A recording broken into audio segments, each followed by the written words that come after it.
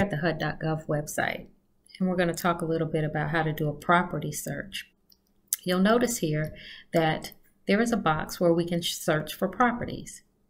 First thing you want to do is choose a state, and you can kind of drill down some by going to do a county search or a city search, zip code, or street search.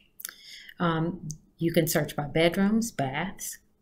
Also, you can search by buyer type. So if you're working with an owner-occupant, you can search for properties that are only in owner-occupant phase or investor. Or if you're looking for properties under the Good Neighbor Next Door program, you can do that as well. And then you can also search by the status of a property. One where they're accepting bids, new listings, properties that have price reductions,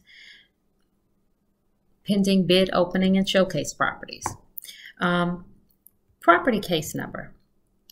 Your property case number is the FHA number that HUD uses to distinguish each property. So if you know what that FHA case number is, you can also use that to search a property.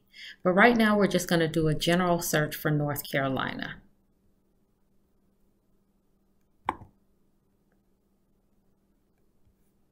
Currently in North Carolina, there are only 5 listings on the market.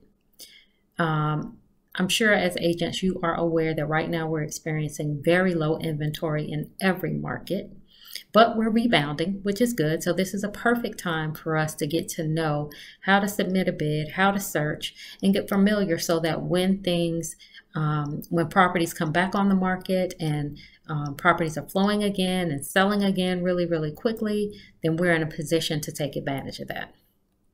Right now, we're going to take a look at this property on Ramara Drive.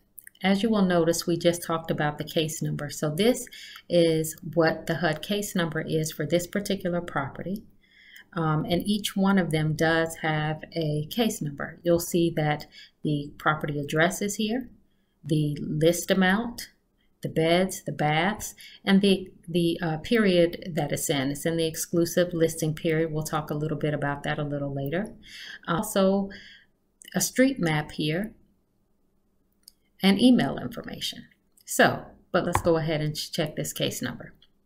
So this is going to take you to the property details page. The eligible bidders are owner-occupants, nonprofits, government agencies. The bid submission deadline is today at 11:59 p.m. Property address, square footage.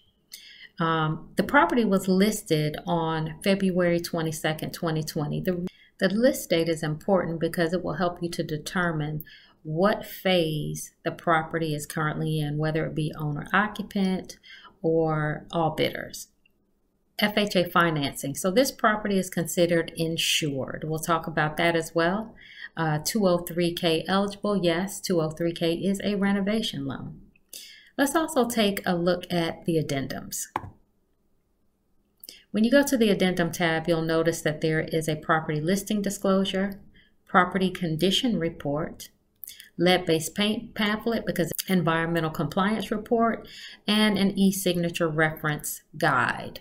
Once upon a time, we had to do paper contracts with HUD. Now we have e-signature DocuSign. So they give you the e-signature quick reference guide. There is a map section here, right? To tell you where the property is. You can actually put your address, where you're coming from, and map it there.